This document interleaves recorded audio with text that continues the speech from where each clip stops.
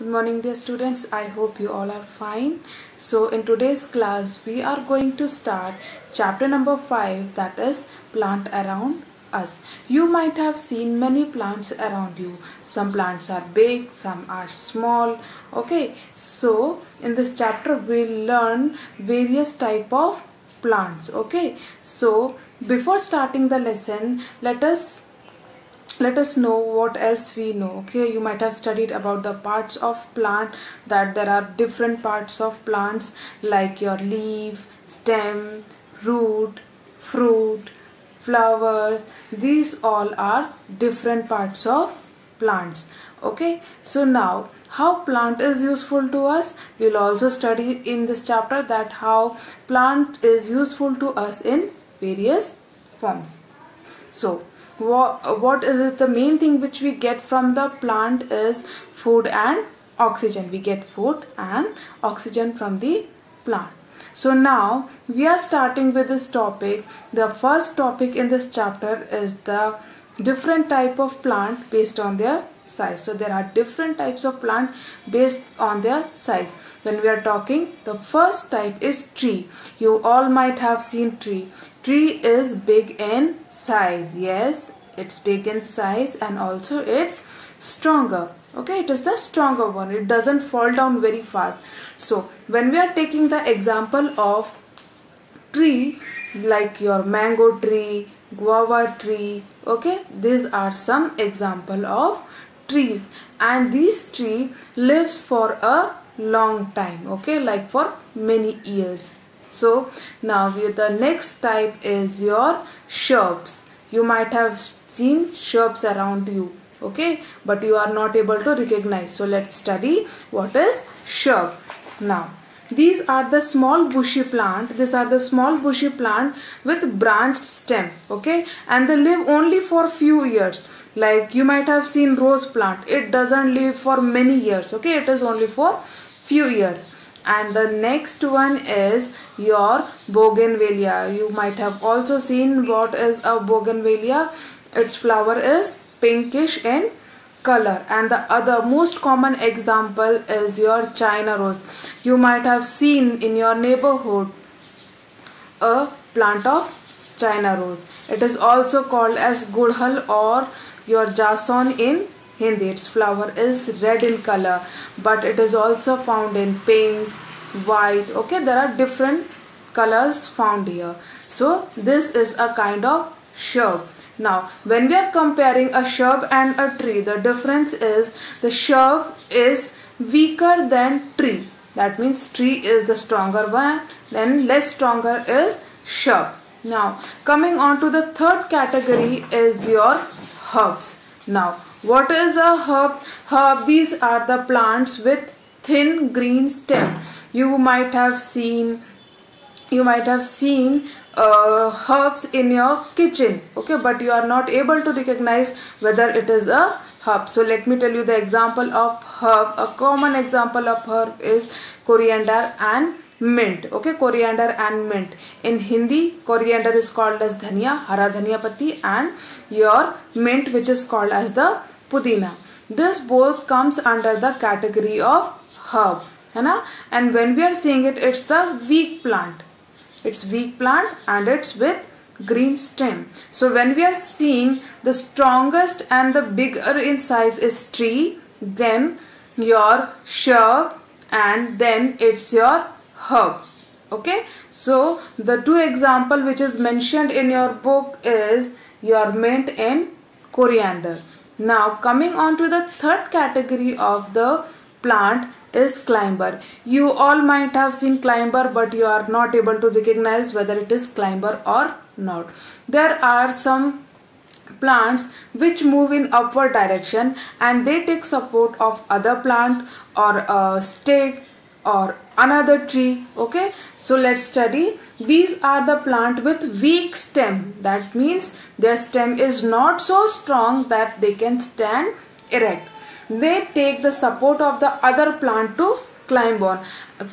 And the example of these climber is pea, okay, mutter, then your bean and money plant. Money plant is the most common example of climber which you might have seen around you. What you do when you grow a money plant in your house, you make a support or provide a support on which the money plant climb. Okay, and the last one is your creeper. What is a creeper? Creeper is again a type of plant based on the size, but the difference is this creep on ground. Okay, like climber moves in upper direction, the creepers creep on ground itself. Again, their stem is weak, they are not having the strong stem and they spread on the ground. Now the common example of the creeper is your watermelon and your pumpkin.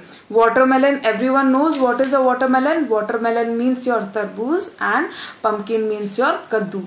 So this both plants are coming under the category creeper. So let's revise. The first type of plant, which is the strongest one, that is your tree, example mango. Then the second one is shrub, that is your like example rose. Then third one is herb, example coriander, mint. Then the fourth one is your climber, example money plant. And the fifth one is your creeper, example is your watermelon. So these were the types of plants based on the size of plant. So now I hope you might have understood the topic. We'll see a small revision. Again, there are 5 types. That is, first one is your tree, shrub, herb, creeper and climber. Now we are starting with the other topic. The other topic here is the places where plants grow. All the plants does not grow anywhere. You might have seen some plants grow in a dry place and some plants grow in a watery place, and some plants grow in a moderate place where there is not too much of water or not too less water. So let's study.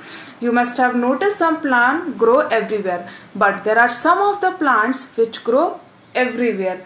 You see the plant around you. Okay, there are, like, first we are taking plants like lotus and water hyacinth. They grows in water. So lotus and water hyacinth, they grow in water. So these plants are called as your aquatic plant. So the plants which are growing in water, they are called as your aquatic plant, example lotus. Now coming on to the next one, it is the plant like cactus and date palm. They grow well in desert. So there are plants which grow, some plants which grow in desert also. So how there is the atmosphere of desert? It's dry. So these plants need less water to grow. Okay. So here where the temperature is very high and the rainfall is less. So depending upon the places we have studied, first one is your aquatic plant, that is water plant. Then second one is the plant which grows in desert. Now we are coming on to the third category, that is oak and maple, which grows in forest where summers and winters are mild. So some trees are there which grows in forest, but what happens here? Here the summers and winters are mild. That means neither there is too much of summer, too long summer, nor too much of winter. So here the trees which grow, they are oak and maple tree. Okay. Now coming on to the next one, that is the last one, is the plant like alpine and willow. These are the trees which grows in the places which is covered with snow. That means here the temperature would be a cooler one. Okay. So your alpine and willow grows in an area where the temperature is low, that is where is too much of snow. So there were kinds of plants which grow in different places. So now I hope you might have understood it. Now just taking up a revision, we have studied the plants based on the size, that is your tree, shrub, herb, climber and creeper. Then based on the places, that is aquatic, Then in the dry places, then we have studied maple and oak tree, which grows neither in a forest where there is not too much of summer nor too much of cold. And the last one is alpine, which grow in the places where there is a snow. When we are seeing the alpine tree, the upper portion of the alpine tree is in the form of cone. You all might have seen cone. Okay, so what happened when the snow falls on the alpine tree? The snow slides down. It doesn't stay on the leaf. Much of the snow slides down. So these were the different categories of the plants based on the size and on the different places. I hope you all might have understood the topic.